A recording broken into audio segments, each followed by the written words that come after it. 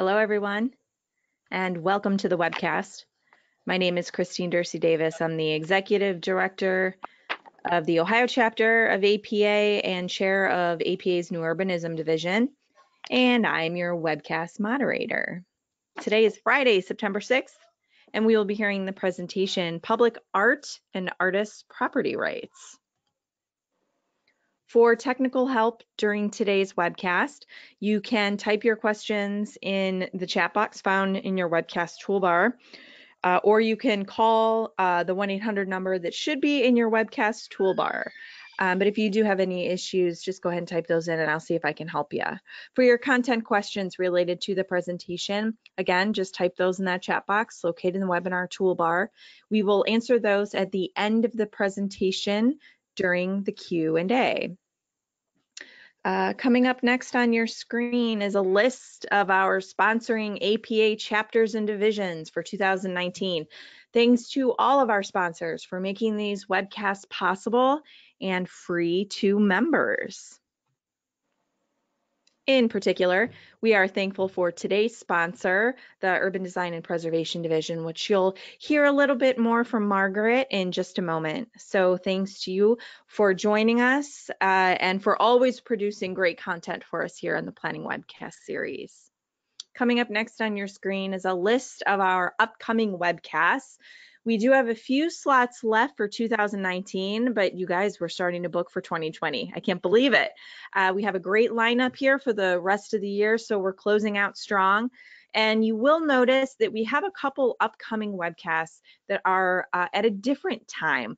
We are attempting to accommodate specifically those out on the West Coast that are presenting and in fact internationally. So we're trying this out just for a couple of these, so be sure to note if you're joining us for any of these upcoming sessions, beware.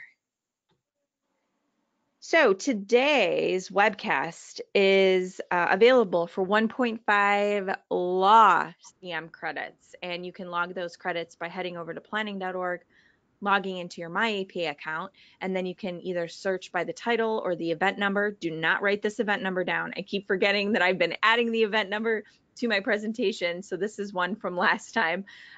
So the event number and the title can both be found on our webcast webpage, ohioplanning.org/planningwebcast, if you need it to log those credits. Like I said, it's good for 1.5 CM credits for live viewing only. We do have some recorded webcasts that are available for distance education. Again, just head over to ohioplanning.org/planningwebcast for a list of those.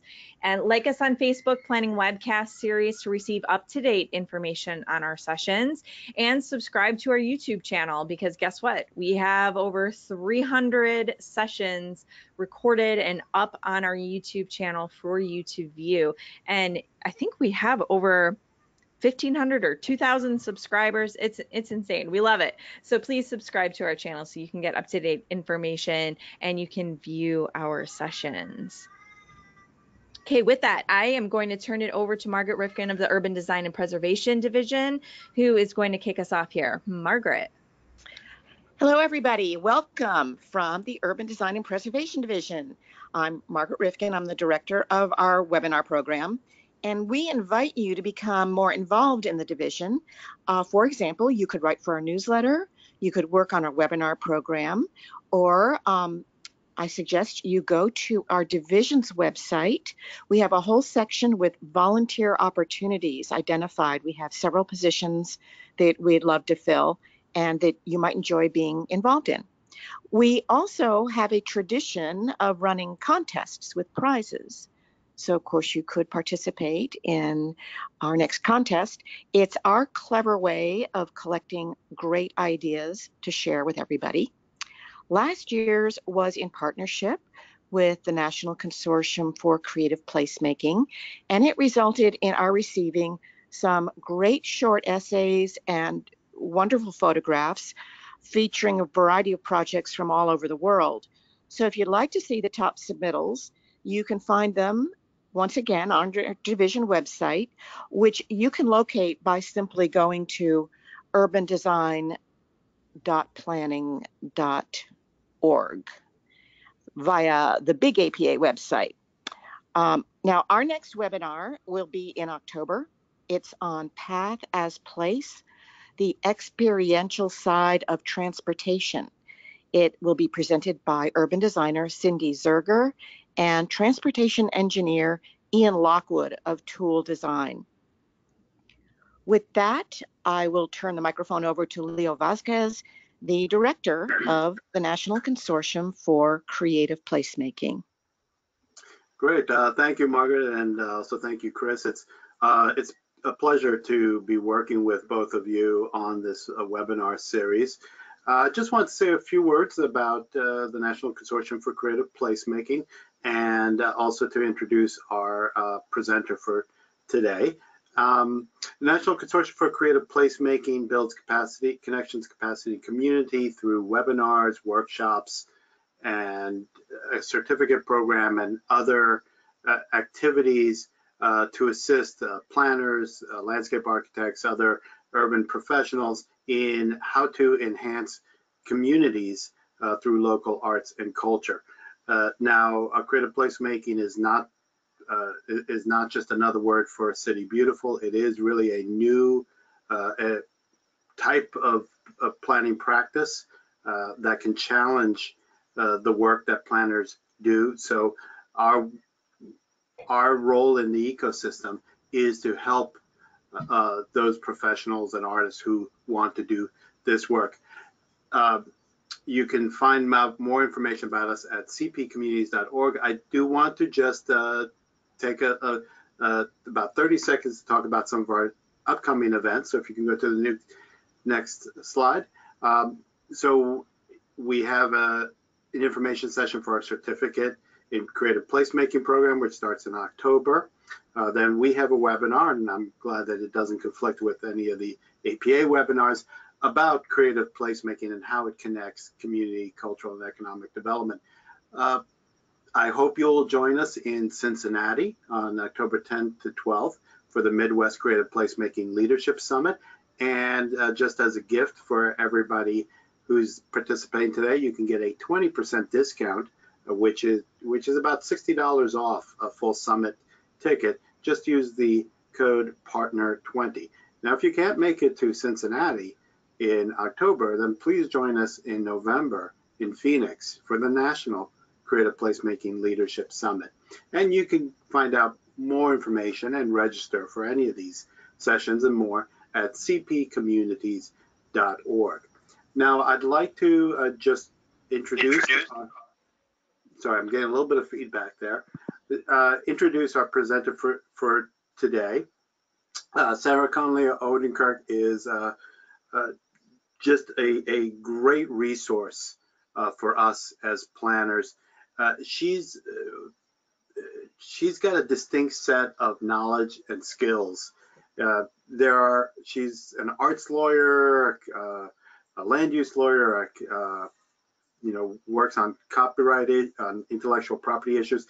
Now, you can find a lot of lawyers who know about arts but don't know land use. You can find just the opposite, but it's very rare to find somebody with her knowledge and skill sets. And the things that she's going to talk about today are really, I think, going to challenge some of our thinking, or challenge us to really look at our ordinances, to really look at our plans, especially those of us who work in redevelopment, who write zoning ordinances. So, Sarah, thank you so much for joining us today, and we look forward to hearing you. Thank you, Leo. Thank you very much, Leo. I see that my screen is now the screen that is going to be controlling here. So great. Hopefully everybody can see the slides that I'm going to be talking about. And of course, as a lawyer, I've got to start off with the most boring part of the presentation, and that is a disclaimer. In the course of this lecture, you will see many images. These images may or may not be in the public domain, and for those that are not in the public domain, their use applies just in terms of their use in this lecture, as they're being used for purely educational purposes. Further, this presentation as a whole is copyrighted and may not be used in any context outside of this webinar environment without specific permission. Please do not reproduce, share, or otherwise distribute any image or material contained herein. And by adhering to these standards, we can all enjoy learning about the material, which is very interesting, I hope, while also respecting the rights of the artists and authors. So thank you very much for your cooperation and participation. And now that I've put you to sleep, let's move on to the pages. Now, for some reason, it's not letting me. Try right-clicking if you have a right-click option. I do, but it's not advancing. Let's try. Well, we practiced this, folks, but I guess we didn't practice advancing the slide. Let's see. Any suggestions, Christine? You said the right-click. Maybe exit the presentation mode and then go back in presentation mode. We'll try that. Okay. Looks like we have to talk about the disclaimer for the whole. There we go, right the whole time. That'll be great. That's what your plan was this whole time, wasn't it? Lots of long credits for that. Okay. Did that change to the next slide, copyright? It sure did. Excellent. All right. So there's our bump. It'll be perfect from here on out. Back to the Middle Ages. The concept in Western historical terms that an author of creative work should have some specific protections goes back to the 1400s and 1500s, when printers were granted special rights and privileges with regard to their publications. However, and thankfully, in the United States, copyright law is derived from the Constitution.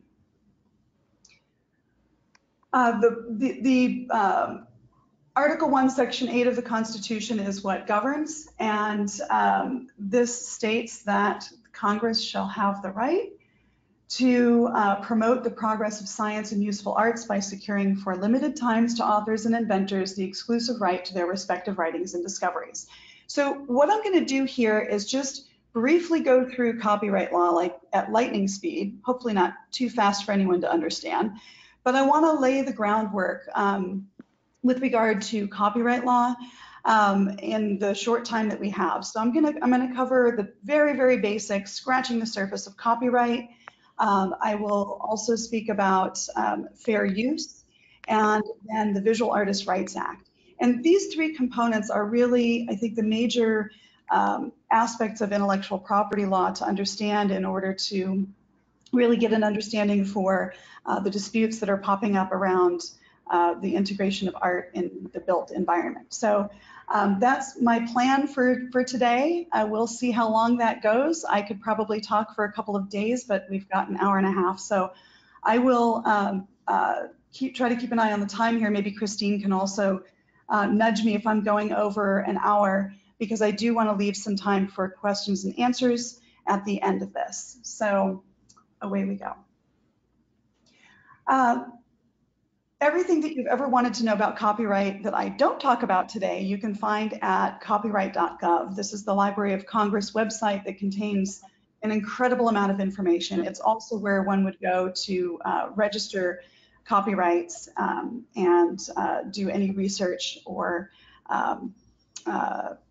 exploration that you might need to do. So what is covered by copyright? And this is definitely a question that comes up in a lot of situations. But the copyright law provides a list of creative works that are covered by the law. Again, this was codified originally with the notion that artists or authors should benefit from the fruits of their labors for some specified period of time. This list originally was much smaller, but it was augmented over time to account for technological progress, among other things, and eventually expanded to cover a wider range of works that you see here.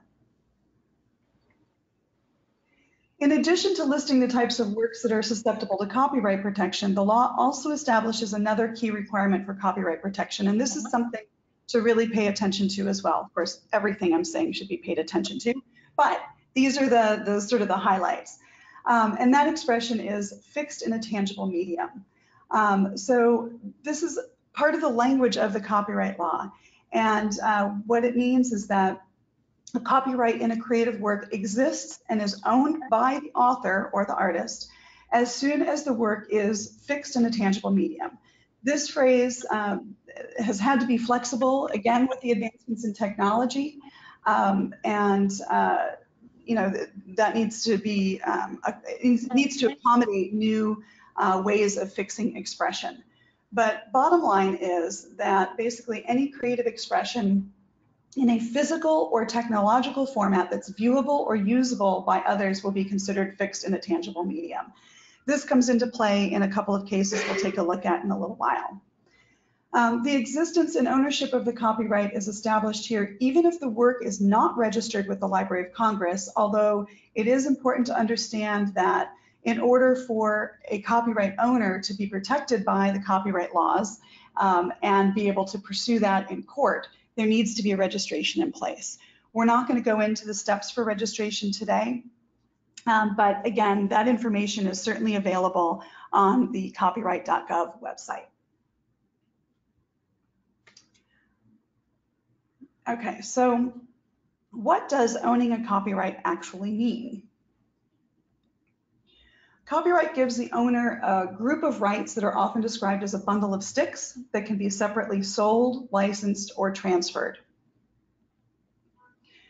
The bundle includes the exclusive right to reproduce the copyrighted work. You'll see my visuals here will hopefully illustrate that. To prepare derivative works, meaning that any work based on the original work would be a derivative work. To distribute copies of the work, and to perform the work. And then finally here, to display the work. So using this concept of a bundle of rights, let's talk for a minute about how this is practically applicable in the art world context.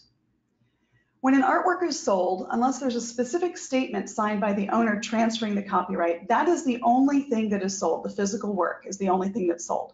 Without a signed transfer, the copyright remains with the owner or artist for the life of that artist plus 70 years. The other way for a copyright to transfer from the artist to another owner is if the work is created as a work made for hire.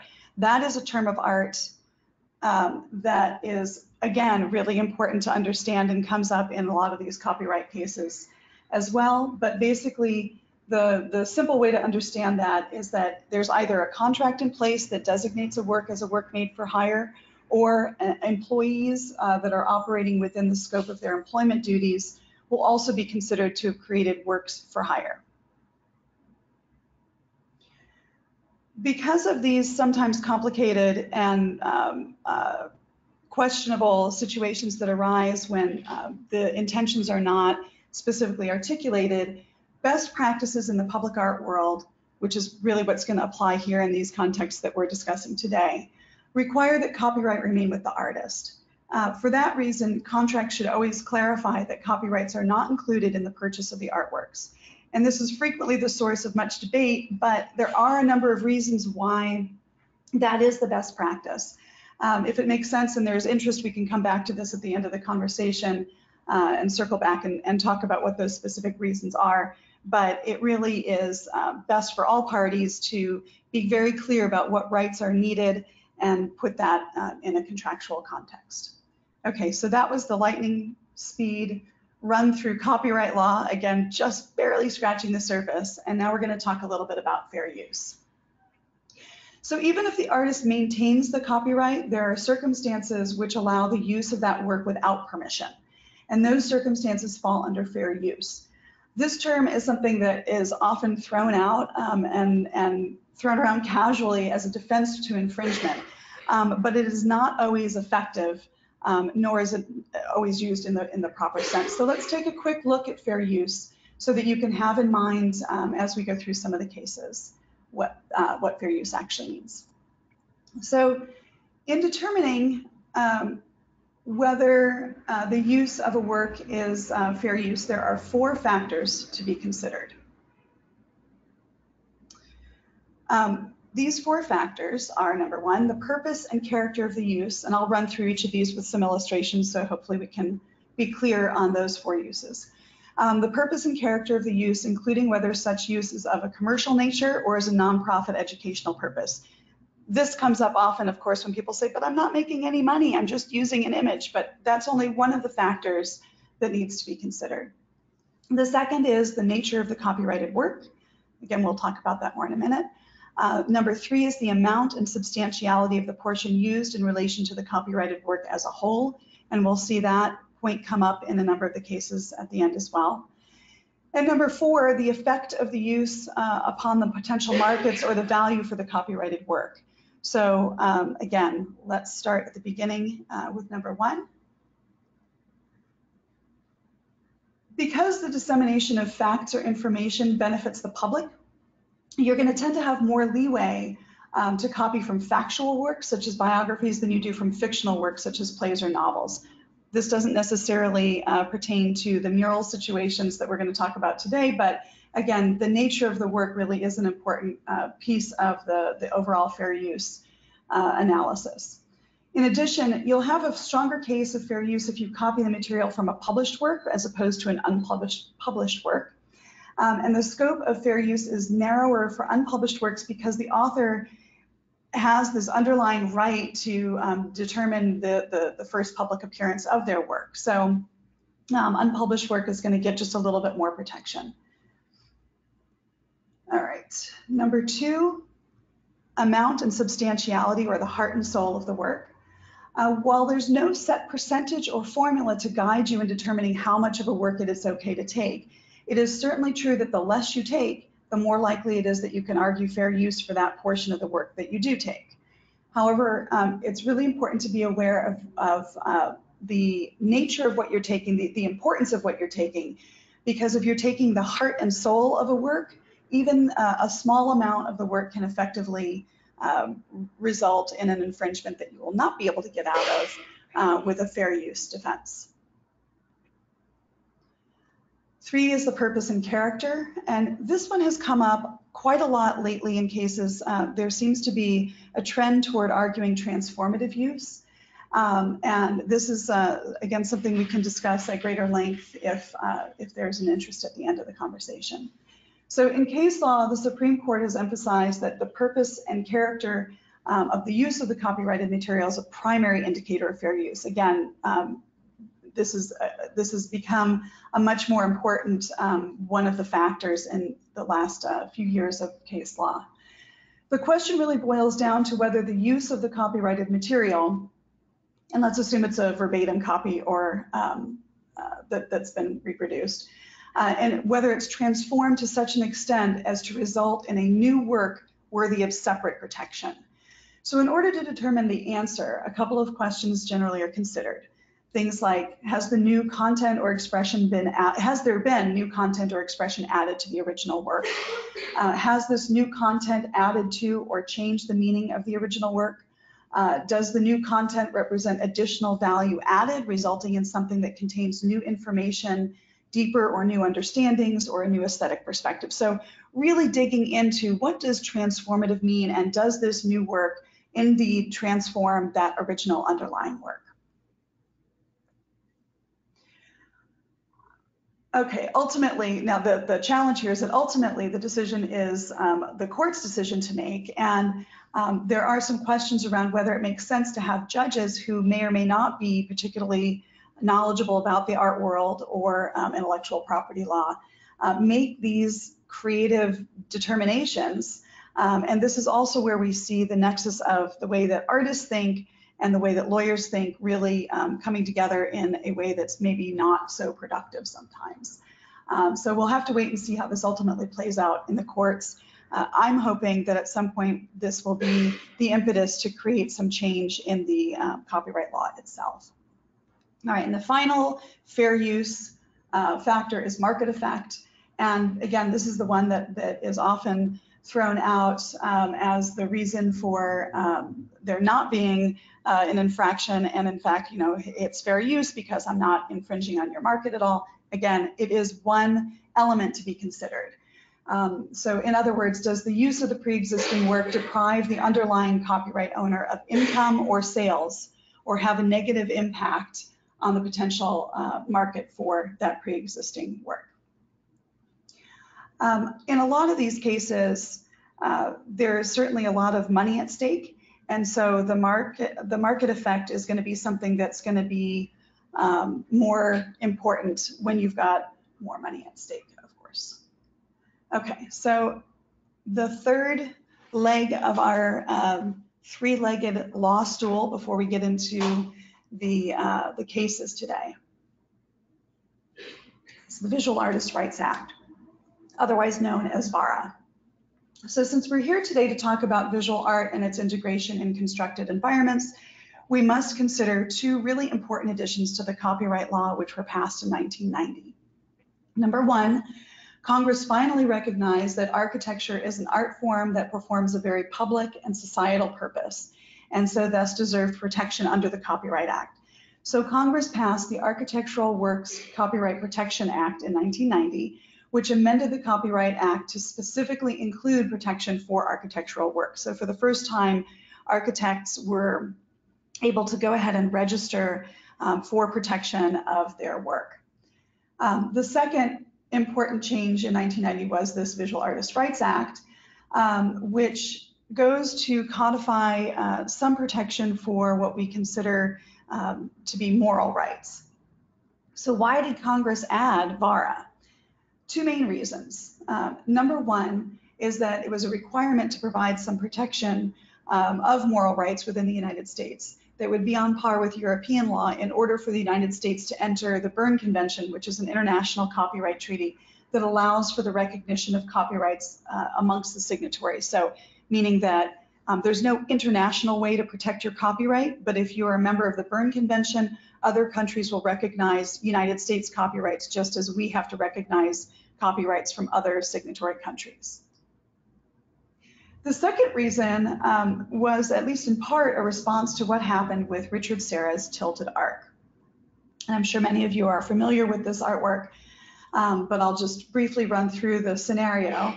In 1981, artist Richard Serra was commissioned by the Arts and Architecture Program, which was a federal arts program, to install a sculpture, Tilted Arc, in Federal Plaza in New York City. Tilted Arc was a curved wall of raw steel, so you can imagine how attractive that was for people who were not really into contemporary art. It was 120 feet long and 12 feet high, and it bisected Federal Plaza, which is a large area in the midst of several buildings. The sculpture cost about $175,000, which was a pretty decent sized commission at that point. Those working in the surrounding buildings had to walk around the sculpture now instead of being able to go across the plaza. And so for a lot of people working in those buildings, it became an impediment to using that open space, which they had previously enjoyed without having something in their way. For Serra, that was the point. He said that the viewer becomes aware of himself and his movements through the plaza. As he moves, the sculpture changes. Contraction and expansion of the sculpture results from the viewer's movements. Step by step, the perception not only of the sculpture, but of the entire environment changes. So something that we can all maybe think about and find interesting intellectually, but how that impacts people's daily lives, of course, is a different story. So not surprisingly, there was some conflict over the installation of this work. People objected to it, and the federal office that commissioned the piece held a meeting to discuss whether it should be removed from the plaza and relocated. Not surprisingly, the artist objected to this plan, stating that the sculpture was site-specific, meaning that it really could only exist in that location, and that's how he designed it, and that the relocation of the work would result in its destruction. He asserted that if the work were to be moved, he would take his name off of it. So again, we have this dichotomy. The art community hailed the project as a very important work of art, but members of the public found it to be an eyesore, something that a lot of people working in the public sector have certainly come up against with artworks in their community. So what to do? So they held a public hearing where a lot of people spoke in favor and against the piece, and ultimately the committee voted 4-1 to remove the work. The court, when Serra appealed this, the court said that he really had no right to have a hearing before the decision to remove the work. The work belonged to the government, and so they could do whatever they wanted.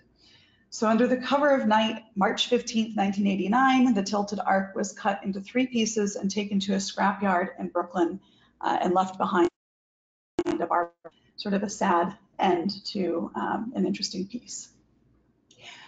However, the fact that it was gone did not mean that it no longer remained in terms of the context of the conversation around art in public spaces. The tilted art controversy marked a very important moment in public art history that not only contributed to the adoption of the Visual Artists' Rights Act the next year, but also ushered in changes in terms of the way that artists viewed their work. While many artists continue to, and still do to this day, approach their work as an intervention within a public space, there is definitely more of a tendency to use materials that convey less heaviness and permanence, and to encourage some communication between the artist and the public. That, as we've seen, has evolved into a much more public-oriented practice for a lot of artists, as well as the collaborations that happen with architects and designers. Unfortunately, this situation also became a whipping boy for those who wanted to criticize the government's expenditure of public money on artwork, and that helped fuel now the constant need that we have to justify spending on public art with data showing the hard economic benefits to these investments. But of course, that is a conversation for another time and an entirely separate webinar. Okay, so VARA applies to works of visual art as defined in the copyright law. And this is the page out of the copyright law that defines visual art. So you can see it is somewhat limited in that it does focus on paintings, drawings, prints, or sculptures existing in a single copy or limited editions of 200 copies or fewer. That's definitely sometimes important to differentiate those unique works of art or limited works of art that are considered to be more in the fine art category than in the mass-produced category. And what does VARA protect? VARA protects attribution and integrity. These are two really important points that definitely have bolstered the position of artists in the United States. It does not go as far as those traditional moral rights laws in Europe, which definitely give artists even more rights, but it sort of starts to move us in that direction. So attribution would be thought of as the right to claim authorship for an artist. So if it's a piece that an artist has created, they have the right to have their name on it. They also have the right to prevent the use of their name as the author of a work of visual art, or in the event of a distortion, mutilation, or other modifications of the work which would be prejudicial to the artist's honor or reputation. Just as a side note, this is an actual document that my daughter created in an attempt to avoid showing me that she had not received positive marks for her first week of kindergarten. Luckily, I did not have to rely on VARA to convince the teacher that this work should not be attributed to me. It was rather obvious. The second thing that's really funny. Thank you for adding that. I thought it was very cute. I couldn't believe that she had actually written mommy on the line instead of my name, but that's all right. Anyway, the second prong of VARA, the protection that it offers, is with regard to the integrity of a work. So this means that there's a protection against the destruction of any work of recognized stature, and the work of recognized stature part of that law is important, again, as we take a look at some of these lawsuits that have come up. So, sorry, I'm getting a little thirsty here. So this part of VARA prevents the destruction of work of recognized stature and any intentional or grossly negligent destruction of the work. This actually was a key element of the 5 points case, which we're going to get to shortly. The only exception to these rights is that the modification of the artwork due to the passage of time or the inherent nature of the work does not qualify as mutilation or modification that would be protected by VARA. This is also an important distinction because modification that occurs as a result of conservation or presentation circumstances, such as lighting and placement, would be considered a modification due to the passage of time, unless the damage is as a result of gross negligence. So this becomes an important distinction when you're talking about the owner of the work and the property having the ability to relocate and move works or change things around the work, such as the lighting. VARA rights are not transferable. So unlike the rights that you get under copyright, The Visual Artists' Rights Act rights are specific to the artist and cannot be transferred. They can, however, be waived, and this again becomes an important aspect of doing business with artists and within that context of intellectual property rights. Many contracts will include waivers of the VARA rights, and I don't necessarily object to those waivers because I have some issues with the way that VARA is written, in that it is often very unclear in terms of how it's to be applied. So I actually prefer to see waivers, but I also want to see some replacement language that does protect the artist in a way that is reasonably administrable by the owner of the work. All right, and also as a distinction from regular copyrights or other copyright rights, VARA rights only last for the life of the author. So unlike copyright, which lasts for the life of the author plus 70 years, the VARA rights die with the author and so cannot be passed on to anybody else or inherited. Remedies for violating VARA are the same as the remedies for violating other aspects of copyright, but mainly what we're going to see are requests for money or injunction. So people look for damages or to stop whatever action they claim is violating their VARA rights. It is also important to note that VARA is a federal law, so it takes precedence over state laws. However, there are a number of states that offer separate protections for artists, and as long as the federal law serves as the floor for those rights and the states are offering more rights, then those states' laws are fine. They can't give fewer rights than the federal laws do. But this is also where we see some conflict in California, where I'm practicing now. The California Arts and Preservations Act differs just enough from VARA that there are some conflicts and sometimes some challenges in interpreting what rights are going to apply. Okay, so let's take a look at some cases. We've now covered the three legs of our law stool, and the first case we're going to look at is Carter versus Helmsley Spear. So until the recent uptick in cases around the use of street art, there have been relatively few cases addressing VARA issues over the years. This is probably due in large part to the limited resources that artists tend to have, but it's also probably because these issues have tended to be settled out of court, at least until the more recent trend of companies pushing back so hard and so publicly by preemptively filing lawsuits against the artists. This has generally been a dispute where the artists complain about the way in which their work is being treated, and then there is some sort of resolution. In any event, there are a couple of disputes that did go to court, and then we can learn a little bit about the application of VARA by the courts. And one of the first cases was this case, the Carter versus Helmsley Spears. So this is the artwork that was installed in a building, and in December of 1991, the artist team that constructed this had been hired by the building owner to design, create, and install sculpture and other permanent installations in the lobby and other spaces appurtenant. The owners determined that the location of the artwork, but the artists were the ones who had full authority to design, color, and style the artwork that they installed.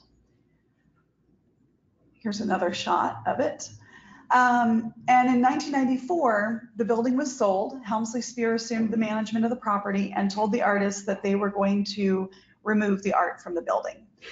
The artists believed that this was a mutilation of their artwork under VARA, and so filed a lawsuit. This is just a couple years into the law actually being there, so there really hadn't been any other tests of it.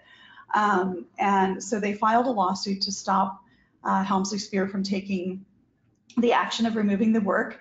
And Helmsley Spear took the position that the work belonged to them under a work for hire theory.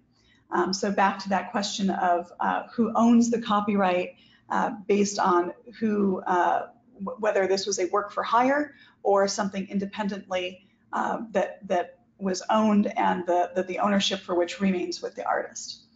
So while this case was ultimately determined against the artist based on the court's analysis that the artist's work was indeed a work for hire, so VARA did not apply, what it did establish is that the relationship of the commissioning body to the artist should be a primary focus in all commissions. Thus, what we've seen is an increase in articulation and explanation as to what that relationship is. Is it an employment relationship or is it an independent contracting relationship? And if the artist wishes to retain moral rights, it's imperative that the expectations for that copyright ownership and ongoing obligations to the artwork be clearly detailed in the contract. All right. In our next case, Phillips versus Pembroke Real Estate, the artist David Phillips brought a VARA claim against Pembroke Real Estate. This was in 2006, in a dispute over a display of 27 of his sculptures in a park in Boston. There was a planned redesign of the park, and that plan called for the removal and relocation of the sculptures. Very unhappy with this plan, the artist sought an injunction under VARA, claiming that the removal of his works would violate his rights of integrity. The court determined that VARA does not apply if the modification is a result of the public presentation, including the lighting and placement of the work. And that was something that I referred to earlier in terms of what is not covered by VARA. The law states that these modifications are not a distortion or mutilation of the work and therefore do not entitle the artist to make a claim. And the lower court held that Phillips' works were together a single site-specific work integrated into the park and subject to the public presentation exception to VARA, this exception. And therefore, VARA did not apply and the park administrators were allowed to remove or modify the work. What's interesting here is that on appeal, the court actually upheld the lower court's decision, but on a slightly different basis. And they put out a statement that's somewhat problematic, and we'll see where this goes, because on appeal, they like I said, they upheld on alternative grounds, but they said that by definition, site-specific art integrates its location as one of its elements. Therefore, they didn't like the reading of the law to say that on the one hand, you could talk about removing site-specific work from its location as being an exception because that necessarily destroys the work of art. They went on to say that by concluding that VARA applies to site-specific work and then allowing the removal, the district court purports to protect site-specific work in a way that VARA does not intend. And that this didn't make sense to them in terms of a way of reading the plain language of VARA. So either they concluded either VARA recognizes site-specific work and protects it, or it doesn't recognize site-specific work at all.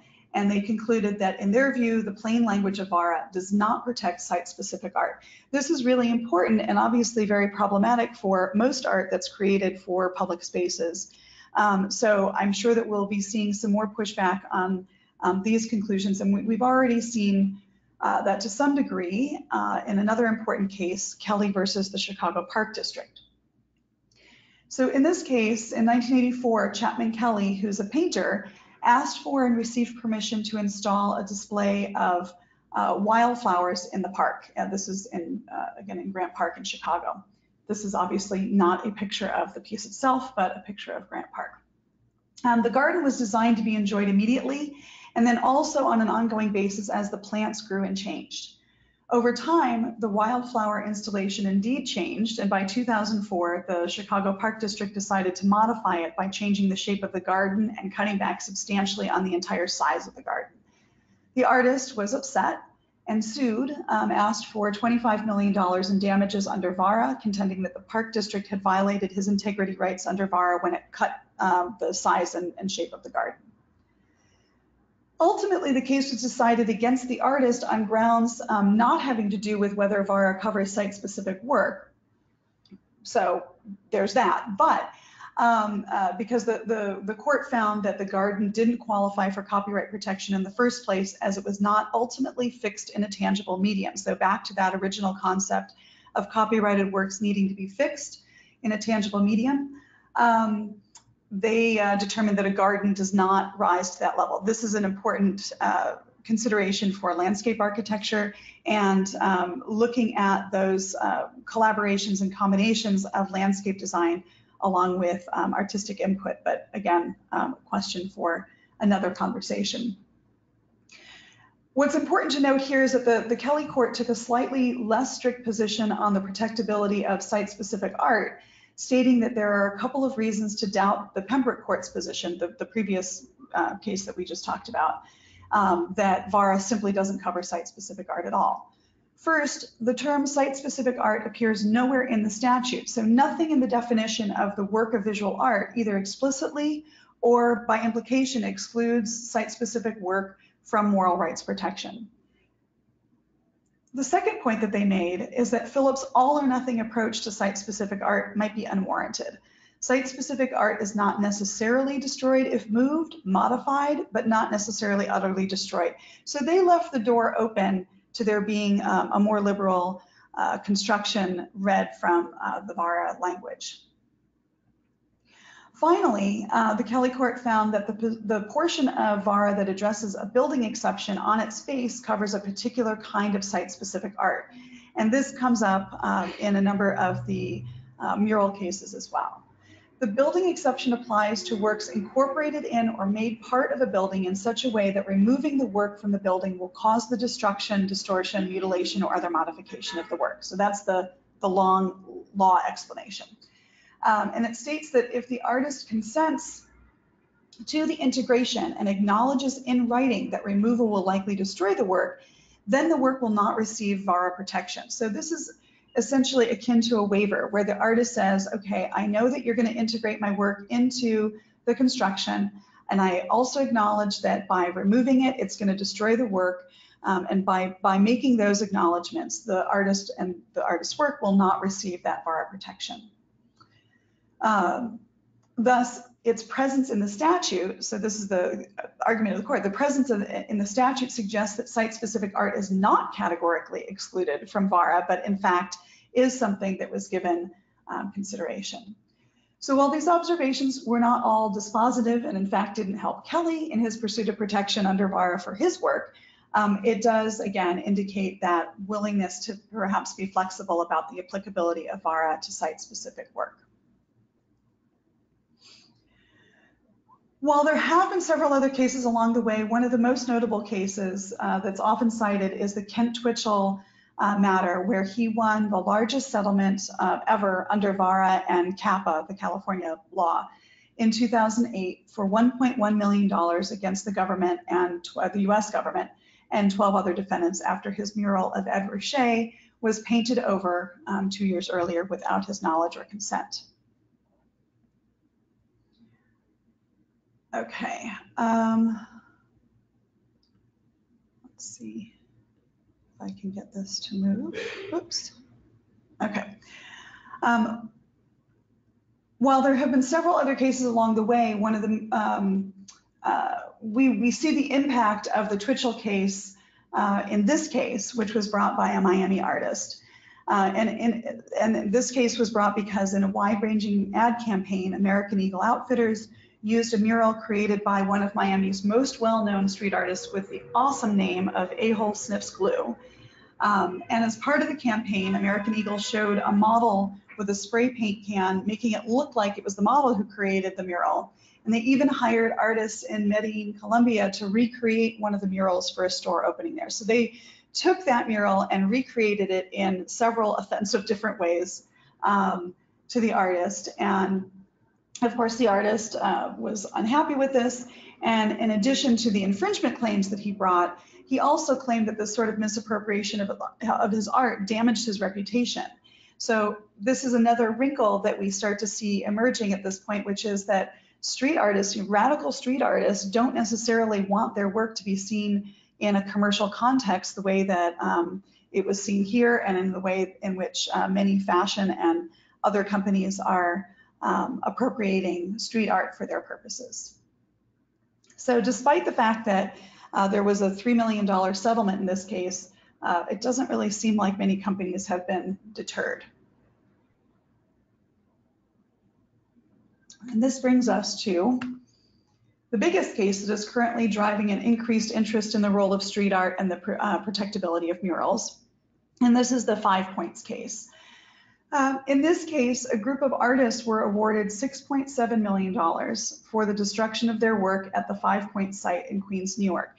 This came as somewhat of a surprise in that everybody assumes that property rights are king and that the artists are always going to lose. But in this case, the court agreed to, and the court and the parties agreed to have the jury determine the outcome, and that jury decision was going to go to the judge as an basically advice to the judge, and then the judge would render a final opinion. So when the jury came out with this gigantic award for the artists, many of us thought, well, there's no way the judge is going to uphold that. The judge is going to say, that's nice, sorry, artists, but property rights win. However, that is not what happened. So let's run through this a little bit. Since 1993, a developer, Jerry Wolkoff, collaborated with artists to put murals on a complex of buildings he owned in a neighborhood in Queens near MoMA's PS1. So of course, we all know what happens when arts come into a community. Over the course of the 20 years that the artists were there, creating thousands of murals on the walls. The complex became well known, became a tourist destination that attracted visitors, and definitely was one of the contributing factors to the transformation of the neighborhood into a much more attractive location for development. In 2013, as the owner and developer prepared to develop the site, the artists expressed their dissatisfaction with the development plans and tried to intervene. Now, this is where I think property owners most get concerned and nervous. It's like, well, it's my property. I should be able to do whatever I want with it. And in this case, you have a developer who for many years was incredibly supportive of the artists and allowed this incredible site to be used by artists to do their murals. Unfortunately, rather than work this through and adhere to the terms of VARA and comply with the policies that it requires, the processes it requires, the developer whitewashed all of the artwork on the buildings and let the buildings sit for several months before demolishing them in 2014. The developer contended that the artist knew for many years that the ultimate plan was to destroy the buildings and redevelop the property. Nevertheless, the attorney for the artist claimed that the developer's failure to give the statutory 90 days notice meant that his actions in whitewashing and demolishing the work were a VARA violation. So under the VARA rules, there's a process laid out that must be followed in order to remove a work of art. And that's fine. And again, in California, we have similar requirements that are slightly different, but there are safeguards in place so that property owners are not held hostage. But in this case, the developer did not follow those rules. And so more than 20 artists banded together and filed a suit against him. After both parties' failure to have the case decided at summary judgment, the case went forward to trial, and as I mentioned before, in a surprise verdict, the jury found in favor of the artists. Because the work was sanctioned, so allowed by the developer, there wasn't the standard hurdle of establishing worth in spite of the unauthorized nature of a lot of street art. But instead, the case focused on the important question around the transitory nature of graffiti art, because these murals were painted over and over again as determined by the artists who were leading the project there. And as well, the definition of recognized stature became a key point in the litigation, and thus the calculation of damages suffered by the artists. Given the way in which there was the scale of the site and the often excellent quality of the works as a group that served to elevate the reputation of the site, it's a little interesting that the jury found that the individual works each qualified as works of recognized stature rather than the whole site being the work of recognized stature. And I think that's an interesting point of discussion when taking a look at this case. Even more surprising was the fact that the jury's verdict was upheld by the judge several months later. In February of 2018, the judge issued an opinion finding that the developer was in fact liable and the artists were entitled to receive their damages of more than $6.5 million. Of particular note here in the opinion, and I would encourage people, I know this sounds like a legal nerd thing to say, but honestly, the opinion that this judge wrote is really a lot of fun to read. It's a pretty quick read, and what's particularly interesting about it is that the judge went to great lengths to describe the disrespectful and inconsiderate attitude of the developers throughout the proceedings. This is the reason that this is so interesting is that it clearly shows that there are all these legal things that people have to pay attention to, but ultimately the way in which people conduct themselves can have a tremendous bearing on the outcome of the case. So there is this unspoken additional element that gets considered, and that's the jerk factor.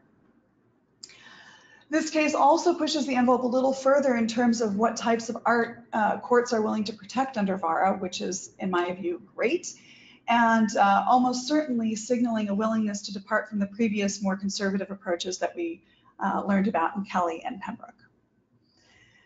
5 Points does represent a very public resolution of a dispute over the treatment of street art that came out in favor of the artist, but because its focus really is on issues of recognized stature and the behavior of the defendant, it is not necessarily the gigantic sledgehammer that people are portraying it as.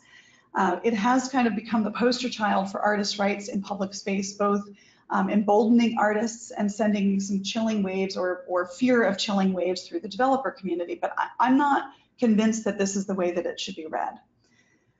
The fear is, of course, that it could greatly reduce developers' willingness to work with artists on their projects because they would be afraid of getting sued. And this is why it's really important to emphasize that the developer wouldn't have necessarily had these same problems if he had simply followed the process laid out in VARA for noticing his intention to remove the work and allowing the artist 90 days to either remove the work or waive their rights. So while it may have inspired artists to be more proactive about protecting their VARA rights, 5 Points does not actually address the same concerns that are being raised by a slew of other conflicts that have been in the news lately since that case. Most of these new cases are looking at the issue of whether murals placed on architectural works are separable from the buildings themselves. And if they are, they merit copyright protection. If not, then they fall under the pictorial representation exemption in copyright law, which we will talk about in a moment. Okay. So I think that some of the nervousness around the decision in the 5 Points case is maybe what prompted H&M to preempt an artist lawsuit in this case by filing one of their own. In 2017, H&M created an ad campaign. This is a picture from that ad campaign, using artist Revok's mural as a backdrop. The mural was the primary focus of the campaign, as you can see here. This is one of the advertisements, I believe, for men's shorts. And in this case, the artist did not file a lawsuit because H&M preempted him with the filing of their own lawsuit for declaratory judgment. So what they did was, knowing that the artist was making noise about having their work inappropriately used in the ad campaign, rather than wait for the artist to file an infringement lawsuit, they turned around and filed a lawsuit asking the court to declare that they were not in violation of the artist's rights. This was viewed as a pretty incredible attack on the artist and got a lot of bad publicity for H&M. I believe that that's probably why ultimately the case was dropped. So there was no ruling in this case, and it definitely remains a bit of a gray issue because in this case, this graffiti was unsanctioned art. It was not commissioned or sanctioned by any government or owner. And so the question that remains is whether artists have a protectable copyright interest that could potentially usurp the rights of the property owner when we have unsanctioned artwork here. And that's a question that's going to continue to be asked, I imagine, in coming conflicts and disputes. Okay, so the tactic, though, that H&M employed is something now that we're seeing other companies employ as well. And we see this being used, again, in this case where Mercedes peremptorily filed a lawsuit against a group of artists when they complained about Mercedes using their work in a commercial campaign. You can see here on the left the work with the artist standing in front of it, and on the right, the Mercedes advertisement. Mercedes throws all the now expected claims out. They claim fair use on the murals, stating that they're exempt from copyright protection, and the murals are blurred, not seen in their entirety, viewed at an angle, and are not the central focus. So trying to hit those points in fair use that we talked about earlier in order to establish their ability to use this without permission from the artist. This lawsuit actually builds on arguments made by GM when it defended a claim brought against it by an artist for their use of his mural, also located in Detroit. And in this case, the artist did do the filing as opposed to the company. In this situation, GM used Adrian Falker, or Smash 137's mural painted on a Detroit parking garage in 2014 in their publicity for Cadillac. While this mural was commissioned, and so the unclean hands argument of the work being unsanctioned wouldn't work, GM tries to muddy the waters by claiming that the mural is not separate from the building and therefore not susceptible to copyright protection. GM claims that because the artist's mural is painted onto an architectural work, it falls squarely within the pictorial representation exemption, and his copyright infringement claim should be dismissed. They rely on another case, which we did not cover today, but it was a case maybe some of you heard of, where an artist objected to the use of his work in the Batman movie. The artist sued Warner Brothers for infringement when in the movie a scene featured a courtyard where the artist's sculpture was installed. And in that case, the court determined that the sculpture was so integral to the architecture as to be inseparable and thus subject to the pictorial representation exemption under copyright law. You have to make all of these mouthfuls to say. So this part of the copyright law is interesting because while now architecture is in fact protectable under copyright law, there is an exemption which protects the creation of pictorial works based on architecture. So this part of the law limits the protection for architectural works by stating that the copyright in an architectural work that has been constructed, as opposed to just the plans, does not include the right to prevent the making, distributing, or public display of pictures, paintings, photographs, or other pictorial representations of the work if the building in which the work is embodied is located in or ordinarily visible from a public place. So again, very important distinction, and of course this is what comes up all the time. Well, the work is, it's in the public view. If it's in the public view, don't I have the right to use it any way I want? Well, no, there's this in between, and there are some competing aspects of copyright law, and so we have to take a look at the way in which the artwork is in fact or not integrated with the architecture. In the definition section of the copyright law, pictorial, graphic, or sculptural works are protectable only to the extent that they can be identified separately from and are capable of existing independently of the utilitarian aspects of the article on which they're affixed. So this is where talking to conservators is crucial, because in my experience, almost any mural can be removed from the wall on which it is sitting. Whether that, as that technology improves for removing artwork from surfaces, how does that play into the language of the copyright law? And of course, what was the intention here in terms of what removability and separability meant?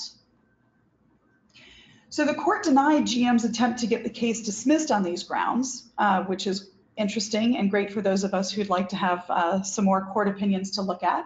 So we'll have to wait and see what happens at trial, in fact, if it does go to trial. And in the meantime, it's important to also acknowledge the role of public opinion and the interface with local laws and policies. So we've got all the copyright stuff that we've talked about already, but there was a situation last week that came up. Maybe some of you saw it in the news. And this situation really highlights that interaction between federal copyright law, local laws, and the interaction between laws, government, and community. In this situation, there was a mural painted by Jean-Michel Basquiat and his former classmate and collaborator, Al Diaz, on a wall in Indianapolis. The mural was originally requested by the bar owner, but more than 30 years later, a few weeks ago, someone called in an anonymous complaint asking for the graffiti to be removed. So obviously somebody in the public who didn't recognize the SAMO mark here and didn't know the history behind it and saw this as purely graffiti work. So after inspecting the mural, the city did in fact order its removal, but luckily it became such a big story. There was an outcry and a decision was made to reverse the decision, and the mural was allowed to remain. You know, again, in this case, we're not talking about unsanctioned graffiti. We're talking about a mural that was approved of by the building owner. So this all raises interesting questions around public perception and the popularity of public art, and also highlights the need for communities to consider not only the copyright law, but the standards and opinions in the community and how, or even whether, that should play a role in how we bring art into our built environments. And so with that, I'm going to wrap it up and turn it back over to our hosts and see if we've got some questions here. Yeah, we sure do. Wow, there's a lot of gray area in a lot of this. Yeah, lots of Oh boy. wires, right? Okay, first question. How do volunteers work? Do they retain ownership of their art if they're doing it on behalf of a public entity? So that is an interesting question, and this is going to go to my pat response that you need to have contracts. So I think it's very important for people to understand that whenever there's effort that's put out to create creative expression, there's something of value there. So whether somebody is employed or volunteers, that needs to be taken seriously. And sorry about that. I guess I should have turned off my phone. Whether or not somebody has volunteered shouldn't necessarily be the important aspect for consideration. The really important thing is, do you have a creative work that's been made here, and what are the intentions around it? Who wants to have that ownership going forward, and how is it going to be handled? If somebody has not been paid for their work, of course, it raises some questions as to why they're not being paid for their work. And at the very least, that perhaps they can hold on to the copyright as one of the ways in which their contribution is recognized. In general, though, I do not think that most of the time the commissioning party should hold the copyright, because on the one hand, that ends up being kind of a shorthand or shortcut way of ensuring that there's never any issue that comes up around the ownership or future uses of the work. And it can cut off that liability. But it also places a set of requirements on that owner. They're now in the position to need to defend that copyright if it's infringed. They need to maintain it. They need to, oversee it in ways that they wouldn't necessarily have to if that ownership remains with the artist. The other important thing to consider is that many artists who are working in the public realm have a particular style and way of working. And so if they turn over their copyright, and perhaps this is even more relevant if you're a volunteer, you're an artist volunteering and you're creating a work for somebody, and they want to hold the copyright to that. The fact that this commissioning party holds the copyright to that artist's work could mean that they could technically preclude the artist from doing work in the future if they felt, in their opinion, that that future work was too similar to the work that the artist had done for them. So that raises some additional concerns in terms of ensuring that artists are able to maintain sustainable and viable careers in the public art realm.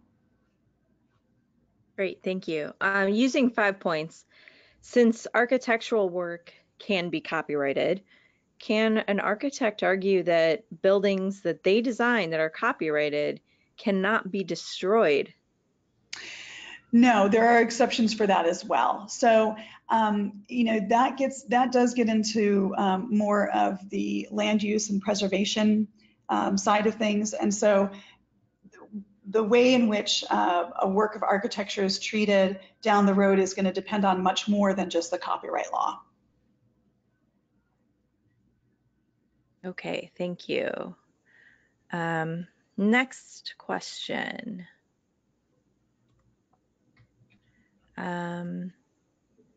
Can you provide, there's a lot of questions about the 5 points. the judge's opinion, how can someone read that? Where can they go to get more information? I can certainly provide that link, and maybe you guys can put it up on the website. Okay. But I'm sure if you just Google 5 points decision, it's pretty readily available online. But I can certainly send you the link after this, and you can put it up on the website. Okay, yeah, happy to do so. Next one, can you explain more about when it would be legal for us to use photos of works of art in public places? I often use photos that I personally have taken. That is a good question because I'm pretty sure we all do that.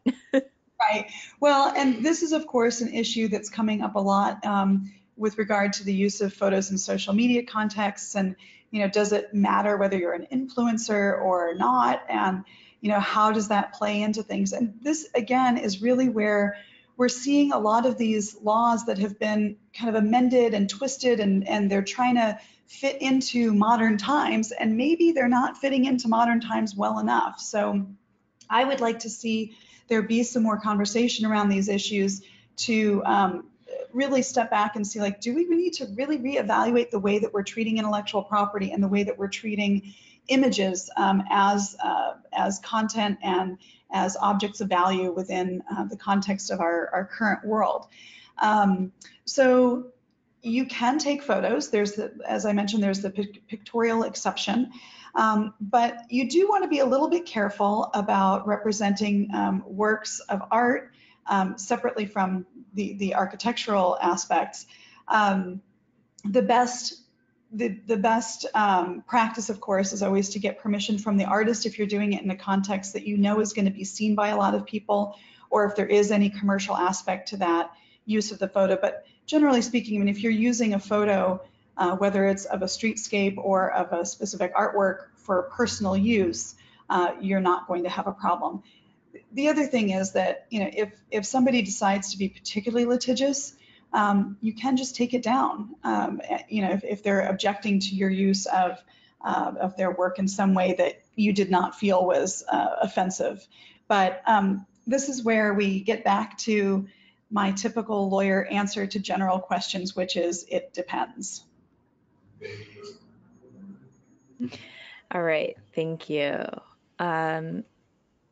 This is an opinion question, I guess. At what point do you think graffiti will be protected? And we're referring, I believe, if I'm reading the question correctly, to graffiti that is not solicited. So really true graffiti. Will there ever be a time when it will just be embraced and not promptly removed? Sadly, I don't have a crystal ball, so I don't know if that will ever happen.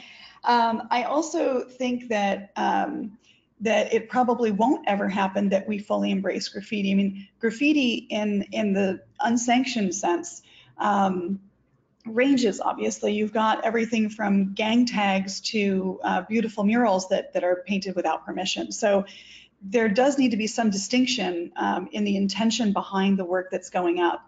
But I do think it's really important for us to start addressing these concerns now, because we have a lot of crossover in terms of commercial speech that's happening.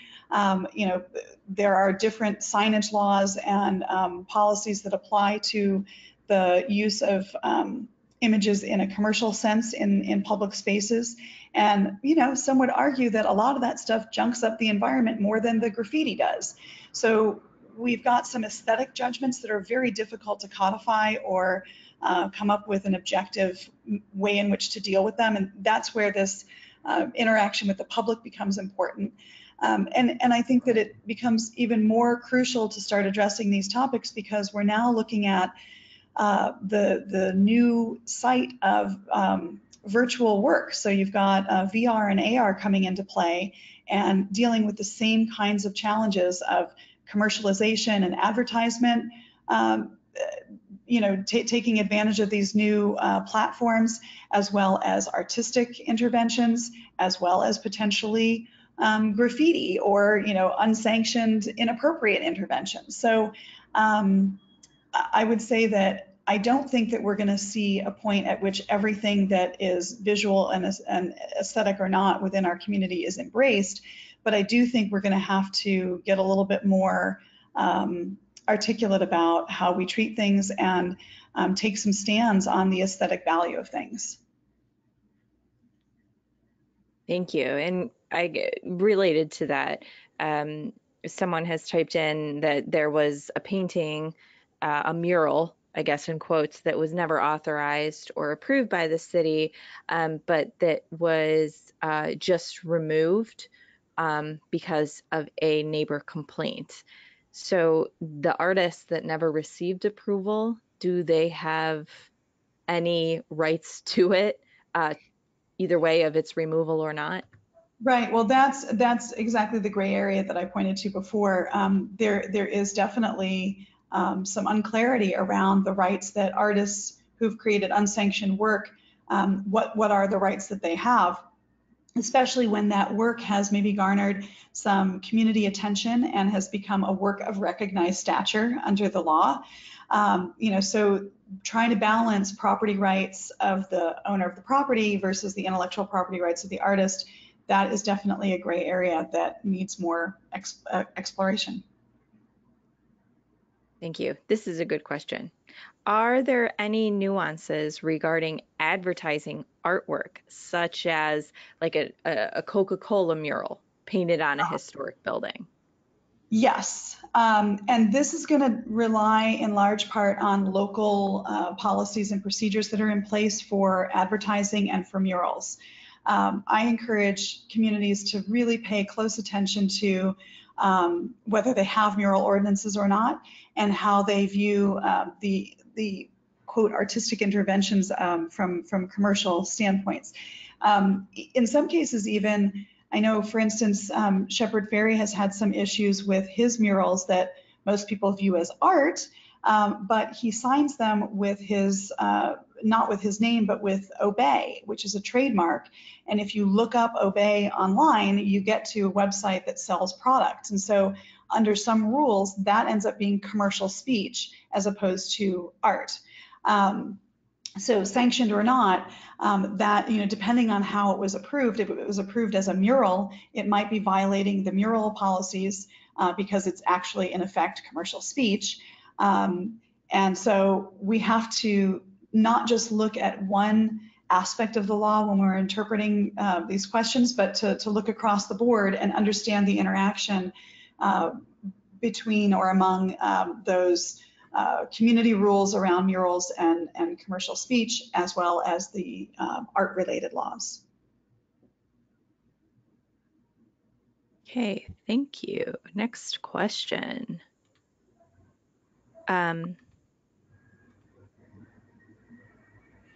Okay, I keep getting this question. Are art pieces subject to local zoning codes?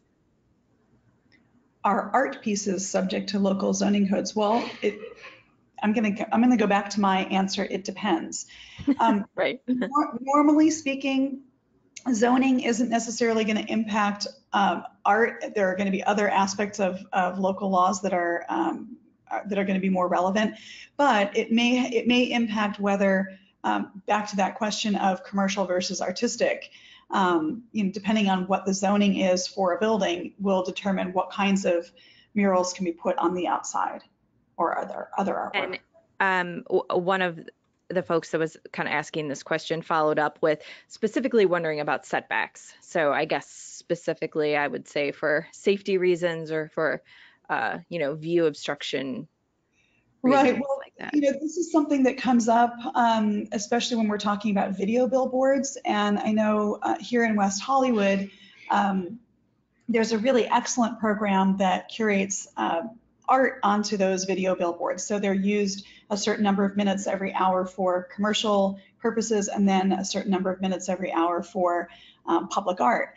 And those video billboards, I certainly find them distracting, but although an excellent place to view some video art that otherwise wouldn't be viewed. So yes, I mean, there has to be attention paid to the impact of particular artworks. And I hate to keep going back to it depends, but you do have to look at local zoning ordinances along with everything else. And you do have to be concerned about the impact of the artwork on the safety or other liability issues in that public space. Now, we can't always anticipate what's going to come up when we come up with a plan. So there may be a really well thought out, well documented, properly commissioned artwork that goes into place. And all of a sudden it's realized, oh, we didn't think about the fact that you can see it from here or there, and it's really creating a problem. So in those scenarios, the way that the policies and procedures work, as well as the way that those projects have been documented and the way that the obligations and responsibilities have been communicated to the artist, they all come together as being very important in terms of figuring out a solution that is mutually acceptable to everybody in order to address any unintended consequences of the installation of artwork. Thank you. Next question. What about artwork, or specifically statues that might have some controversy? So for example, a year or two ago, there was the talk about the Confederate statues in some southern cities that were removed because of controversy. How does that work? Well, that is truly an entirely separate webinar. Well, it looks like we have another webinar then. Thank you for volunteering. And it was not just in southern cities, I will point out. That is a very, very interesting topic of conversation, and it has definitely become a flashpoint for a lot of conflict in various communities. And, I think that it is important to look at the intentions behind a lot of those works, that we're not talking about. So whether those statues are considered sculpture is kind of important, right? Are these actually artworks, or are they tools for creating discomfort for people within the community? Are they tools for pushing a certain political perspective? Because if you look at when those statues were made, many of them were made around at the same time as civil rights was gaining traction, or for instance, after Obama was elected president. You would not believe how many of these Confederate monuments went up after Obama. So we're talking not about 200 years ago, we're talking about current times. So we can talk about the aesthetic value or lack thereof for many of those pieces, but I think it is really important to look at the intention behind those works and who commissioned them and why they were commissioned. And it does open up a larger conversation around what do we put into our communities. Again, like I could go on for hours about this, because we are seeing a trend toward temporary work. And I think that that's in part in response to the frustration and challenge that communities face over addressing issues of artwork that's been installed in communities years ago that now becomes controversial because of changes in the way we think and more awareness that's out there now. And so, all right, well, rather than putting permanent objects in place, let's make it temporary so that we can accommodate many voices and we don't have the issue of permanent works that down the road cause problems. On the other hand, that needs to definitely be balanced with the idea that our built environment and the public art that we install goes to create our communities, and that goes to our identity and the continuity between generations. And so there's something very important and valuable about long-standing objects within our public spaces. So trying to balance all of those different considerations can be a real challenge. And I'll stop there before I go on for another day or two. Right. I think, let me see if I can find one that might not take too long, since we only have a few moments left.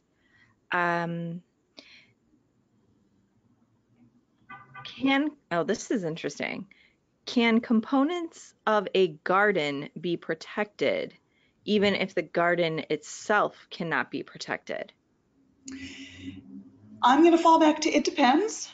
what those elements are. So if you're talking about a sculpture within a garden, you're going to have a clearer situation where that element can be protected. But it really is going to depend on what you're talking about. So objects that are traditionally considered artwork that are integrated into a garden would be protectable.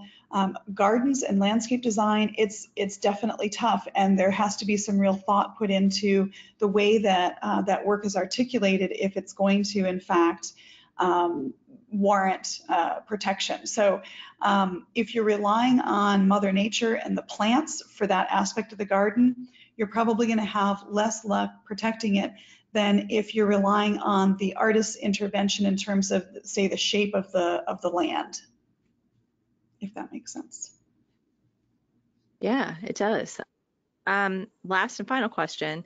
If folks have further questions or they would like to utilize your services, how should they reach out to you? Should they just Google or email? What would you like? I'm available in many ways, but the best way is probably to go to my website, which is artconverge.com, artconverge.com. And that's got all of my contact information and a way to contact me. And you can also see the range of services that I offer there. Otherwise, I imagine if they get in touch with you, they can probably find me that way as well. My email is sarah@artconverge.com, and that's Sarah with an H at the end. Thank you, Sarah with an H at the end, for joining us today. I know Leo, I think you're still on in the background. Margaret, I see you're still on in the background. Thanks to all of you for working with us here at the Planning Webcast Consortium to talk about this very important topic. So I appreciate that. And for the Urban Design and Preservation Division of APA for hosting today's session. As a reminder, we are recording it and we'll have it up. And don't forget to log those credits. You'll get a 1.5 law credits.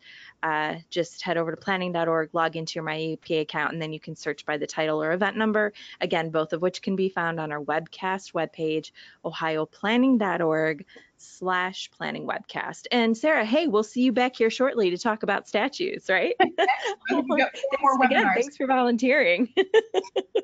Thanks everyone for joining us, and have a great weekend. Thank you. Thanks.